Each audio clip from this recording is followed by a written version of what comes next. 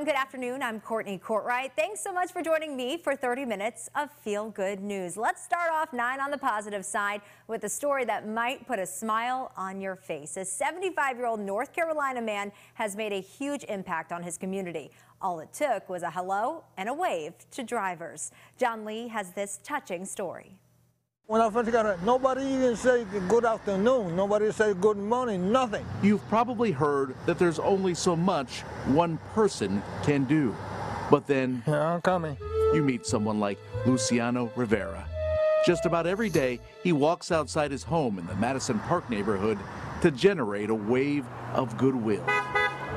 Hello, hello. He spends hours a day just saying hello. Just a simple wave has turned into something special. How you doing? I am doing well. Good. Stay well. Yes. Merry Christmas. Merry Christmas to you. Adios, mama. As you can see, he's got a festive hat on, but these aren't simply season's greetings. Hello, hello, He does hello. this year-round to the delight of passersby like Preston Henderson. We all have stuff.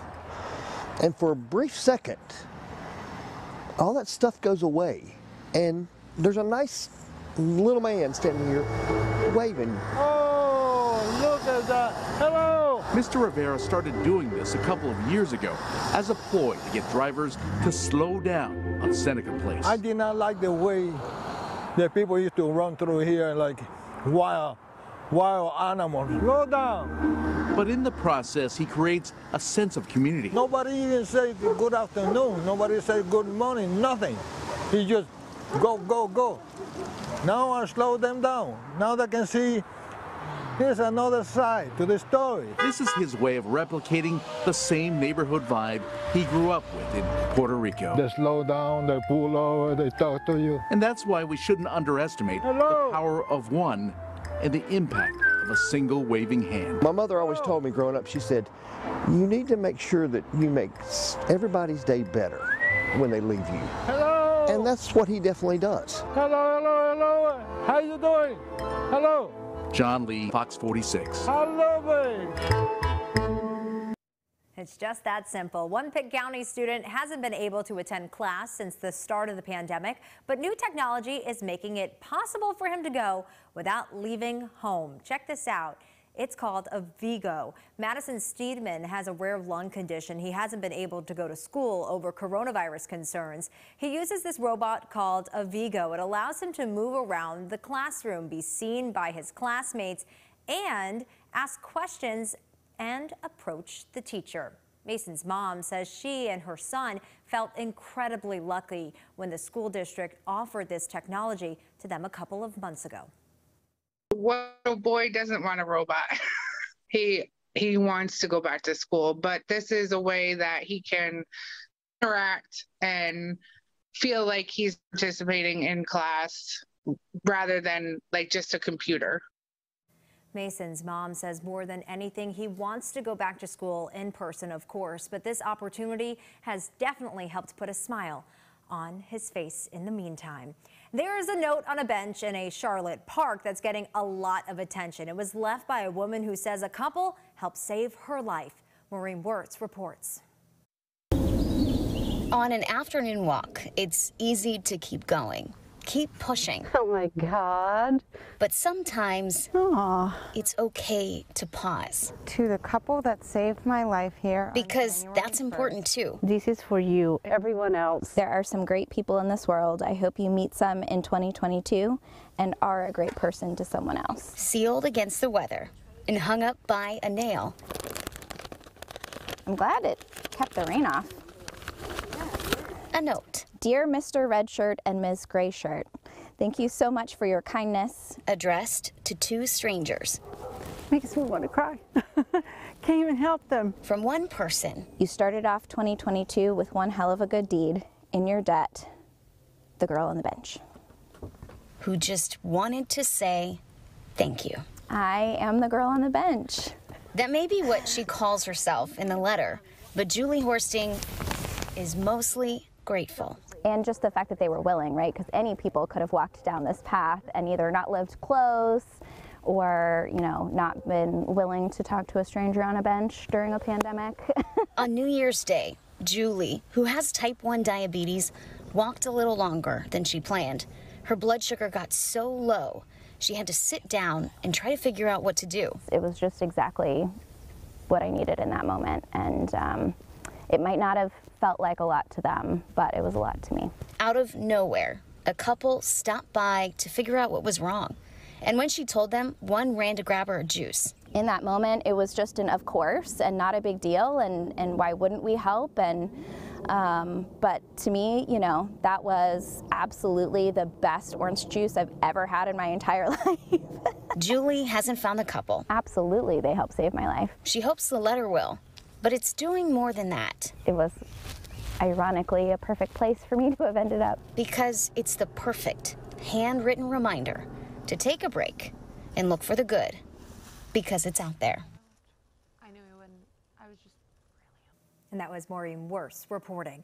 The Greensboro Science Center Aquarium now has a name for this cute African penguin chick. The public deciding between Newton, Niffler, and Piper. And I feel like we need a drum roll for this, and they chose Niffler. You can see Niffler at the Science Center in a couple of months once Niffler's swimming is strong enough. And take a look at this. 3 southern sea otters are having the time of their lives, clearly, right, at this zoo. What seems like just tubs of water turned into a water playground for them. Zookeepers say Juno, Lincoln, and Unisushi spent all afternoon squeezing and barreling into the tubs. Now imagine walking down the sidewalk and running into this creature. That gerbil in a robot suit is a 3D chalk sketch from the imagination of David Zinn. He's a popular street artist behind these creations, all made from chalk and charcoal. His mission, to show you don't need fancy supplies to make art. He gets paid to create his art commissions worldwide, from a village square in Germany to the streets of Laguna Beach in California. Jamie Yukas caught up with Zinn to see how he brings his ideas to life.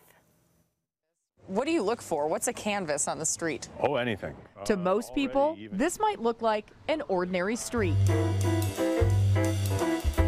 But to David Zinn, it offers endless possibilities. There's strange little posts in the ground. Sometimes no one can tell me why they're there, so they might be there for this person, you know? Just for waiting you to for me. start drawing. Yeah, maybe, who knows? For more than 20 years, the Michigan native worked as a freelance commercial artist until a box of colorful sidewalk chalk convinced him to leave his day job. But that is a squirrel's tail. The 52-year-old now creates whimsical 3D drawings right on the spot, using everything from manhole covers to weeds and street cracks as his inspiration. A few minutes ago, this was just a patch, and it wanted to be a hole in the ground. Yeah, I see the hole in the ground, yeah. So it's working? That's it. Yes. Why did you decide to start doing art with chalk, of all things? The honest answer is that I was looking for an excuse to be outside on a nice day. That was how it started. That's it? Yeah. We all seem to have chalk in our house. It's just very easy to come by, which is one of the things that I think makes it a good thing to make art with, because it's not precious. Philomena, the flying pig, is just one of the characters that often pops up. There was, and is, one perfectly flat small brick right here that is perfect for a pig head. So that's where the pig had to go. And this is where the window ledge had to go, because it couldn't go anywhere else. So what kind of chalk do you use? Anything I can get my hands on. It doesn't take long for Zinn to attract a crowd, from longtime fans. Look at me. I always get tears in my eyes when I see it. I just love it. It just makes me so happy. To first-time onlookers. He was like checking out the concrete over there, the concrete over here. It's like, what's going on? I've never seen anyone doing this before. The ground was perfectly dry. If Zinn isn't striking up conversations with real people, Is that what you want to be? he can often be seen talking to the characters he's bringing to life. Where are your arms? I loved how he kind of explained his personal thought and his personal connection to it, which made me really feel like this really comes from his heart. This stuff isn't pre-planned, it's definitely from the heart. And I think he might be done. Still, even the most heartfelt piece of art can get washed away with just a few raindrops. But Zinn says that's all, well, part of the draw. Famous works of art hanging in museums get seen by thousands of people every day. But this, you could be in among the dozens of people who get to see this while it exists. That's pretty special. Is there a lesson in all this for people? I hope so. I think that's part of what this is meant to do, to celebrate the fact that we walk through spaces on our way to somewhere else all the time and don't really take the time to notice where we are. And it's helped me a lot to actually appreciate every single place that I am for what it can do. Yeah, that'll do, at least until it rains. His creations are pretty neat, and that was Jamie Yukas reporting. We want to hear all the good things that are happening in your community. Think you have an inspiring story or one that will make someone smile? Send your story ideas to the email you see right there on the screen. You can also reach out to me directly on Facebook or on Twitter. It was raining real hard, and a fish hit the ground. And I said, "It's raining fish." You heard that right, raining fish. More on what that man says he saw fall from the sky. And the sweet and special bond between this little girl and a mailman.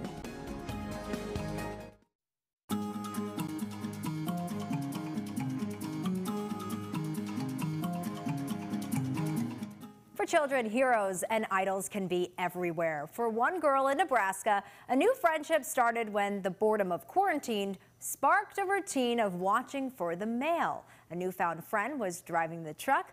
Ellis Wetzley shares more about their special bond. It's a story that started through this window. At the beginning of the pandemic, 4-year-old Dorothea spent her mornings waiting for the mail. And then eventually she started wanting to go out and say hello. And we left him she drew him a picture and left some notes. And their friendship has really grown from there, and it's been such a sweet thing to watch. That mailman is Chris Landhoff. He tells me he first noticed her waving through the window. Now his mail truck is adorned with things Dorothea's made him. Around when the pandemic started, I noticed her looking out the window a lot, so I would just wave. And she then it was waving back, and then her mom caught me one day and was telling me about her infatuation with the mail truck, and here we are. The pair have a daily routine. It's waiting at the window or on the porch for his 10 a.m. arrival. Trinkets, treats, and handmade gifts are often in the mix. Like today's. Dorothea drew this photo of her and Chris. She tells me it's a special one of them hugging. And I even made him a mail truck out of perler beads. Chris tells me Dorothea is a special highlight in his day, and often he takes extra care to greet most because he's not sure how their day is going, but hopes to make a difference. It's her and it's everybody. You know, a lot of people, I might be their only interaction. And that was Ellis Wetzley reporting. This was an extra special day for Dorothea as well because she got to see Chris twice, a treat her mom says she was looking forward to all day. A mail carrier saved an Idaho woman who had fallen on snow and ice and couldn't get back up. The incident all caught on camera. The wind chill was about 5 below when Linda Holton went out to get her mail. A surveillance camera shows the moment Holton slipped and fell. Unable to get up, she spent 19 minutes on the ground until Chris Meyer eventually arrived on the mail route. If it was my mother or my grandma, I'd want someone to help her out, and there was nobody there to help her. I'd never witnessed anything like that before while I was at work, but I'm glad I was able to help her out and that she's okay, mainly. Holton says she has no serious injuries from the fall or from being out in those frigid temperatures. One 6-year-old entrepreneur from Arlington, Virginia is aiming to make the world a better place. Zoe Robinson hosts her own YouTube channel called WNCT-TV, and she's published 8 books since January of 2020. Her goal: to spread positivity, creativity, and joy around the world. Zoe's videos from her YouTube channel have been used in D.C. public schools and the Smithsonian Institute, and her books are used in daycares and schools across the East Coast. I help create positive and creativity around the world. I help people, and if they're sad, I make them happier. One of my books are affirmations, so if people are like bullying, then they can see affirmations to know that they're special too. We need more Zoes in the world. As for the future, Zoe says she hopes to create thousands of more books to continue to spread her positivity. The Titans coming together to help a fan find his custom wedding ring after he lost it at an NFL game. Chad Davis didn't realize his ring was missing until he was an hour away from the stadium. He immediately, like anybody would, went into panic mode. Since he couldn't go back and look for it, his son encouraged him to post about it on Twitter. He's part of a community of Titans fans and thought they could help. Little did he know, the president of the Titans, Burke Nihill, got involved. He had a security and team search Davis's seat, and in the dark, they found it. Davis shared what it was like when he found out they went above and beyond to get his ring back. Oh my gosh. That's why I love this team, to be honest. I mean, that's why I have this. I mean, it's that simple. I love this team. Great thing to do there. We know dogs can do a whole lot. Ahead on 9 on the positive side, how man's best friend is helping children become comfortable with an important skill.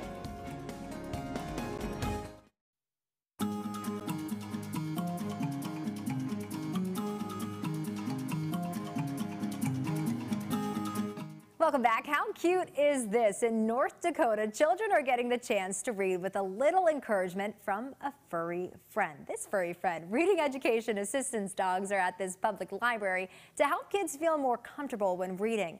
Kids or families can spend 15 minutes reading to the dogs. The children's librarian says the therapy dogs help put them at ease. The kiddos, they feel judged, they feel like not comfortable, and the dogs just give them a really calm environment. And honestly, the dogs love listening to the books and love the kids so much. The dogs are available on a first come, first serve basis. This story is really unusual and interesting. A couple weeks ago, it was raining fish. Yeah, raining fish for a few minutes in Texas. Now check this out. James Ostris works at a car dealership. He says he and his coworker looked outside to see fish falling from the sky. There was a loud crack of thunder, and we opened up the bay door, and I looked outside, and it was raining real hard, and a fish hit the ground. And I said, "It's raining fish."